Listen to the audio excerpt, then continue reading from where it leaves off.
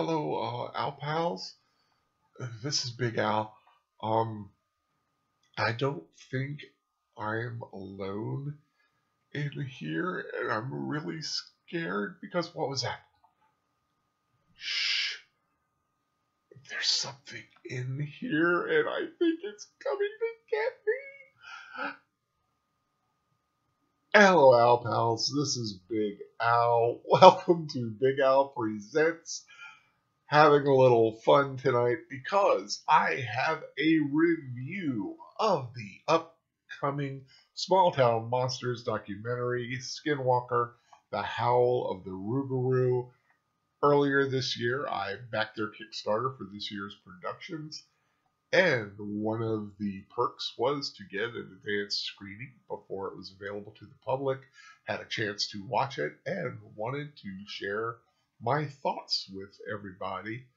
So, here is my official Big Al review.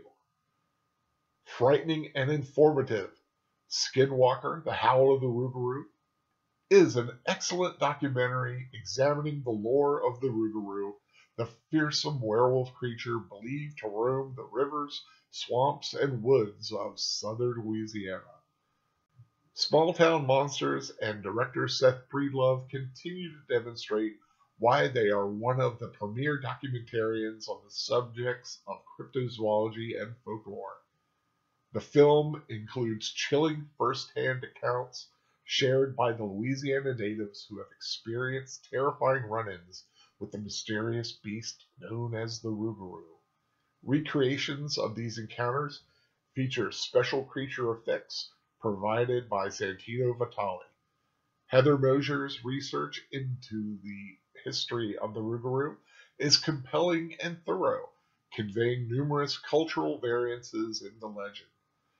Cryptid author Lyle Blackburn's narration adds an air of authority to the production, and Brandon Dallow's music again provides the perfect atmosphere. Small Town Monsters, Skinwalker, The Howl of the Rougarou will be available on video on demand, digital, and Blu-ray beginning September 14th, 2021. That is my official review of Skinwalker, The Howl of the Rougarou. I hope you enjoyed it.